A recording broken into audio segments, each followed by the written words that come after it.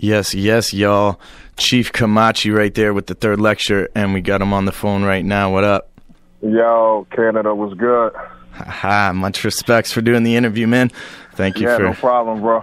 For taking the time out of your day to talk to us a little bit about, the music that you got going, because trust me, man, being a fan of like real hip hop, you bring that essence, that realness, you know what I mean? I gotta say, on the mic, when I hear your style, your flow, the words that you talk about, the knowledge that you're kicking, you're definitely on that just like raw hip-hop tip, and I feel that. No doubt, man. Thanks, man. Appreciate it. Yeah, that's what I try to do, you know what I mean?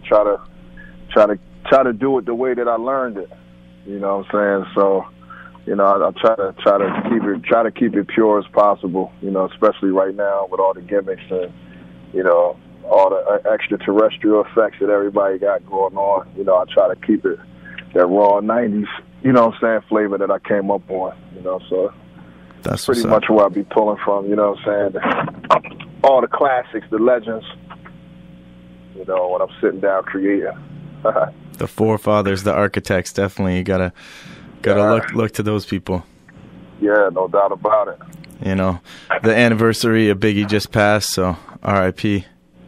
Yeah, no doubt about it. One of the great storytellers. We're all lyricists too at the same time.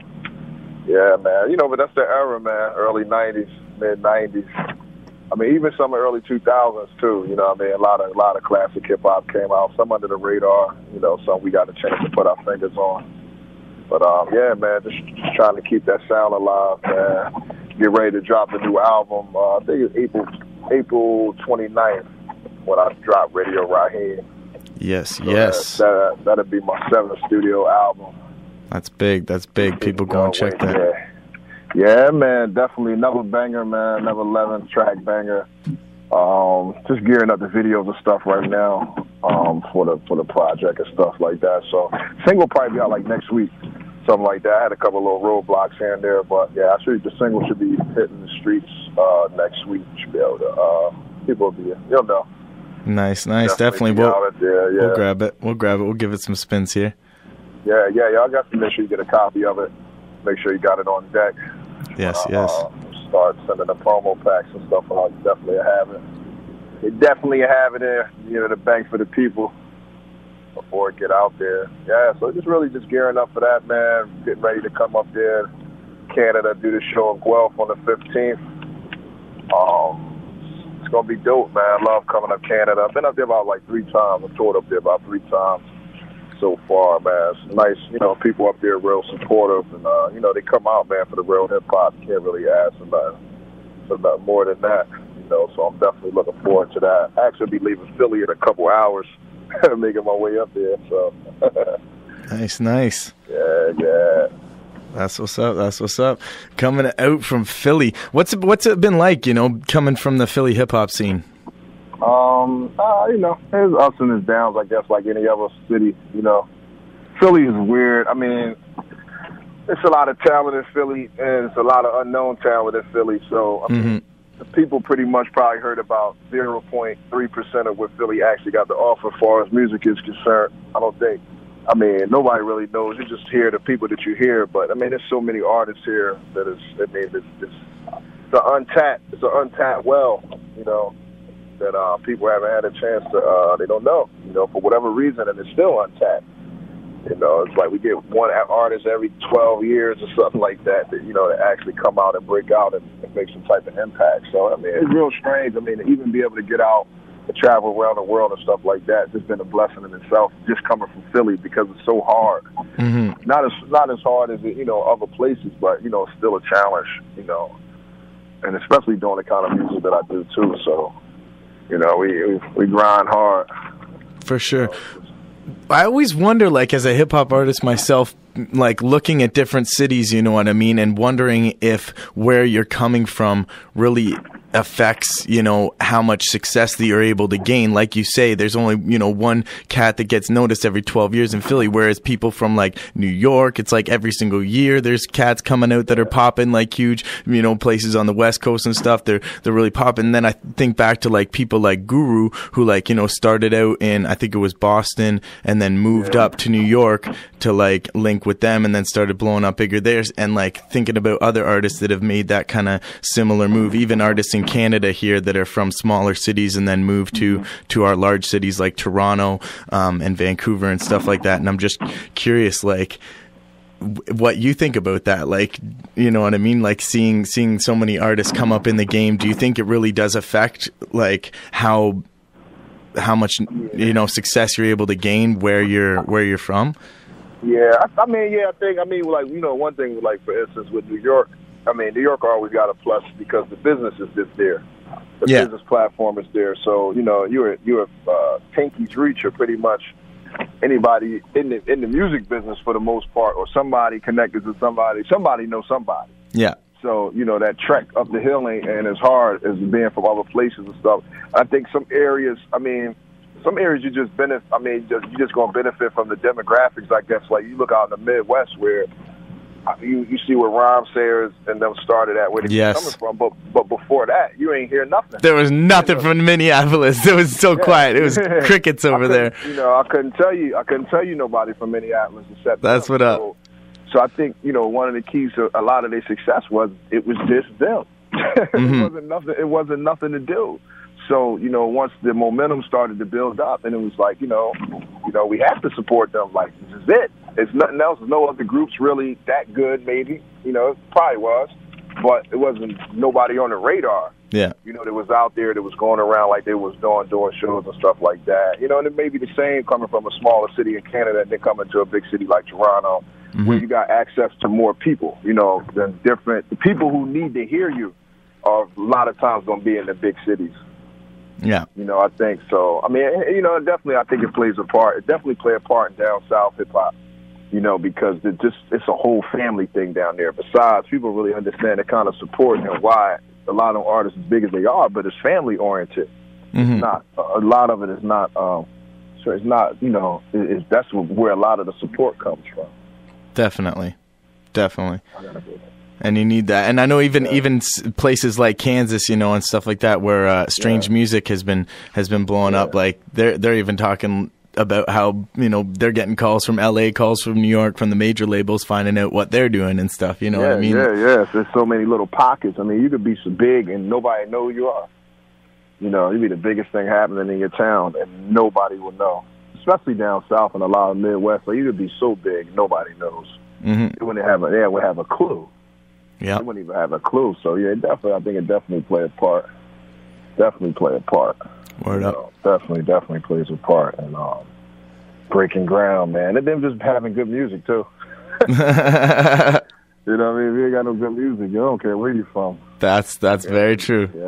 Yeah. Good music according to what the people that are looking for are. You know what I'm saying? What they're checking for. It ain't gotta be good to me, but to the people that's out, you know, scouting and stuff like that in these different areas of what they're looking for. As long as it's good to their standards, then, you know, you can make something happen, you know. But it's a different game, though, than how, you know, 10 years, 3 years ago, it's just changing day by day. Yeah, it's nuts. Yeah, it's nuts. You don't really know. You can't put your fingers on it and say, okay, if I do this and do that, you know, this is going to be a big record. If I go get Primo and have Primo do 20 tracks, this is going to be a classic. Not so. But that would be pretty dope if you did that. It would be dope, but it ain't going to have the same effect that it had 10 years ago. No. The same effect that it would have had 5 years ago. You know, you could go get cameos from anybody right now. And, you know, when you look at the difference that it's making for people projects and stuff like that, it's making no difference. You know what I'm saying? A lot of times. So, you know, the game is I don't know what's going on, man. I just stick to my script, man. I don't know. And the crazy thing is the people who try to follow what's going on, they get lost in the sauce. You know, so many artists who came and they start trend hopping and jumping, you know, off the original music that people fell in love with them with, and then they don't know where to go because they don't know how to come back to where they was at before. Yep. So I've seen I came up with a lot of great artists, and, you know, I honestly say right now, a lot of them is whack. A lot of them is whack. Tell them. A lot of them is whack because they start trying to figure out, oh, you know, I got to broaden my horizons. I have to figure out, you know, how to get more fans. If the people don't like you right now, they might not going to like you later on. So if you just making a song to just get a certain group of people, you know, you're going to have to keep making those songs. Or eventually when you get to the next project and you don't have that song, that group of people are going to be gone. Yep. And then as well as the original group of people who fell in love with you before you started doing that different stuff. You know what I'm saying? So I named 20, 30, so many artists that I know they can't figure out what to do right now because they lost their momentum. When they had the momentum, they lost it because they start experimenting. Switching. Before they start switching up. And there's nothing wrong with that. You want to grow as an artist, but what I learned about fans want the same thing over and over and over again. Just do it better. Mm-hmm. Just do it better than you did it the last time. You know, we would have loved to have 4 or 5 Illmatics in a row. You know, just do People it keep talking about that. People keep talking about that. If just Nas and you know and Primo hook back up and they did. Yeah, it's like just do it again, and just keep making it better. But do it again. It's like, you know, a lot of times you lose your love for artists because they didn't went off on this run, and you're like, what are they doing? Like, I don't know him for rapping like this. Like, I love him for doing this. Why did he shoot to this? And a lot of times artists grow. So you can't fault the artist, but at the same time, don't fault the fans when the fans don't love none of this new stuff that you're doing. Mm-hmm. You know what I'm saying? If they don't love it, don't blame them. Blame yourself because that's not what they originally started to like you for. You understand what I'm saying? So, you know, and then the quality changes. You could be equally good doing the different stuff too, but it ain't going to have the same effect that it's going to have, you know, when you was doing what you was doing. What made them go out and buy the records and come to the concerts and stuff like that. They're going to be looking like, what is this guy? They're going to look at a TV screen with a blank face. Like, what is this? What is this? Yeah, I'm not, you know. And then you got some fans who try to make, you know, like, oh, you know, it's like when Common came out with the Electric Circus. Nobody knew what in the world he was doing. I mean, I love Common. I hated that album, and I still hate it. Oh, man. That's funny. I hate the record. I don't like not a song on the album. It was very weird. It was a very weird album. The record is whack. Sex and sugar for sex. I'm like, what? Yeah, it's just, I think it's just whack to me. Personally, it's just whack. It's a whack album. You know what I mean? For what I like Common for. Yeah, like, you know, this weird stuff is like, all right, cool. It's like tomorrow, Chief Kamachi drops some funny techno, you know what I'm saying, emo stuff on y'all. And I'm like, what is this guy doing? It's all over. It's all over with. You know, let me try some funny stuff tomorrow, and I come out, you know, with some funny looking shirts on and some stuff like that. It's a done deal. It's a done deal. Well, I'll never be able to. I'll never be able to redeem myself. No, it goes back to what you're saying about the gimmicks. You know what I mean? Nowadays, everybody's all about their gimmicks and stuff. And you know, at the end of the day, I think when you're talking about these artists losing themselves and not knowing what to go back to, it's because when they're done finishing their songs, listening back to them and hearing the feedback and stuff, they're not satisfied because they're not satisfied with themselves. You know what I mean? Yeah, and they know it's a game. Yeah, and I think that's a key issue with people in general, and people that emulate these types of MCs that are out there, rappers, if you call them, you know what I mean, that are falsely portraying this image that is not them, and then at the end of the day, they're just like I don't even know who I am anymore. Yeah, they get lost in the sauce quick. And the music business as a whole, it gets you lost. And a lot of them, they start switching up when they're not making no money. A lot of them can't hang in there. So, you know, they'll start off with what they love to do. And then when that's not paying, then they figure that this is the magic, this is the twist, because one of the main things that artists do is they try to use other artists as a standard of measure for what they need to do as an artist. Yes. And you can't do that. You can't say, okay, tell them I'm gonna get a beat from, I'm gonna get a Stu Bangers beat. I'm gonna get White Shadow on the cuts. I'm gonna get a hook from I'm gonna get my homie Dope Nixon to do the hook, and boom, because they seen somebody else do that, and it was big. So now they go and try to put the same formula together, and they like, yo, it didn't work. I got the same beat. I got them on the cuts. because it's not for you. That was their path. That was yes. for them. That was to open the door up for them. Tell you them. can never look at another artist and say, well, I'm going to do what they did, and this is what's going to make me big. No. Destiny has something else in store for you. Yes. And you'll see a lot of artists that try to do it. You know, all the dudes have been trying to emulate Jedi for like the last 15 years. Nobody did it. You can't do it. It's not going to work for you. Vinny can say whatever he want on the record. He can say whatever he wanted. He got a core fan base that's going to come and support it no matter what. Most artists don't have that. So you can't look and say, okay, I'm going to get 20 beats from their producer and pay all this bread. I'm going to get cameos from all the pharaohs, and this is going to be the biggest underground record in the history of hip-hop. Man, that's about 80% of the dudes you hear. That's about 80% of the underground that try that in some shape or form. I'm going to get Ill Bill. All right, who else is hot? All right, it's only a group. It's like a select few. You can name them all, and we just get rotated. I'm a part of the group, too. It's like a certain group of them get rotated around. You know what I'm saying? But you got to look at what's going to make you successful and not what's making the other person successful. And that's just in real life outside of music business. People do the same thing. Like, don't look and say, okay, this dude do heroin. He take one hit, and, you know, he's cool. He ain't been hooked. He's been doing it for 12 years. And you go do it, and it's a done deal. Your job is done. You know what I'm saying? Your wife left you. Your kids gone, you know. So, and it's the same with the music. These guys, you looking at what these guys is doing, and they figure, all right, it's going to work for them. It's going to work for me. And it don't, and they get frustrated. And then next thing you know, oh, hip-hop is not supporting us. Y'all don't love real hip-hop. And then you hear that whole rant. No, they don't love your hip-hop. A lot of people, when they talk that they're not supporting you. You can't speak for everybody else. There's a lot of guys that's doing pretty all right for themselves. You know what I'm saying? On the music side of things that I've never heard of in my life. So how are they doing it? How they doing it? Somebody's buying the records, right? You know, so it's not a one-size-fit-all type program. You know what I'm saying? You know, but people try to make it. They try to make it like it is. Yeah, man. They try to make it like it is, but that's the biggest mystery in the music business. That's what I feel, though. You just got to stay original.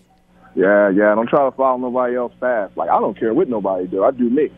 Yes. I don't care what producers are hot. Like, I don't get in, like, I don't care who's the hottest producer or none of that. With the beat is hot. You know, like Third Lecture is done by my man. He's from Canada. Boom.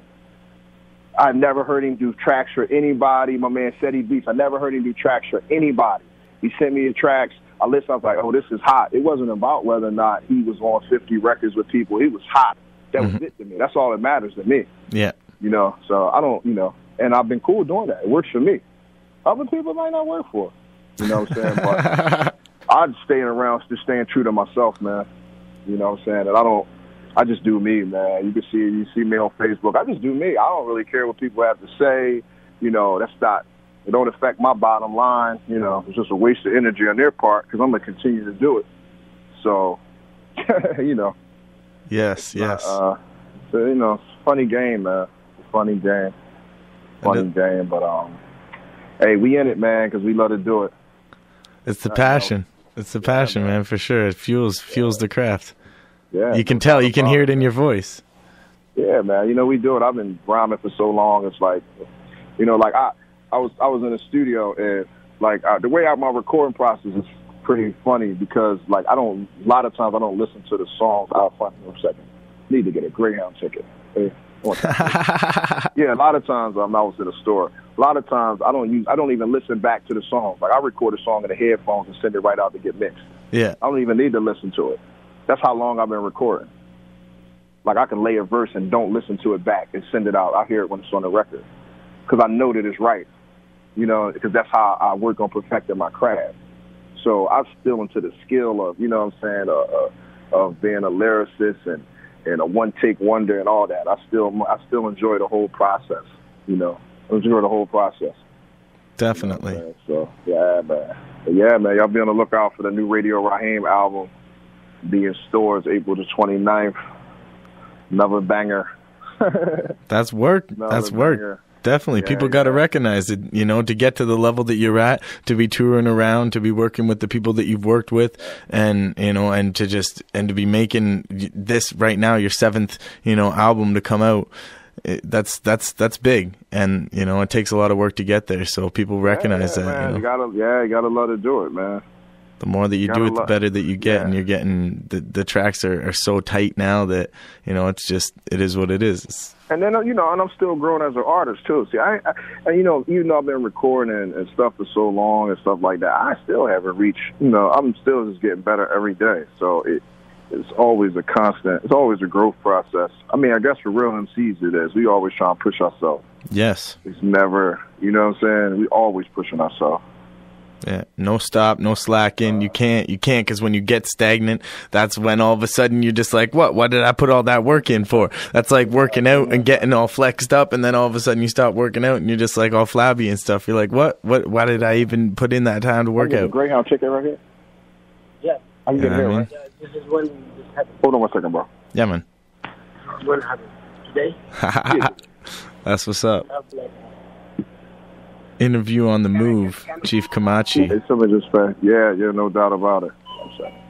Yeah, man, I got to get ready to get off, man. I got to try to get myself ready so I can make it to you guys this week. Word up, man. Well, much respects for doing the interview, dog. Man. Yeah, no problem, man. Check y'all out, man. The 15th, Guelph at Squirrel Tooth. Yes, sir. Let's rock out, man. Merchandise on deck, Come get your Radio Raheem shirts and the whole nine, man. I'll see y'all guys on Saturday night.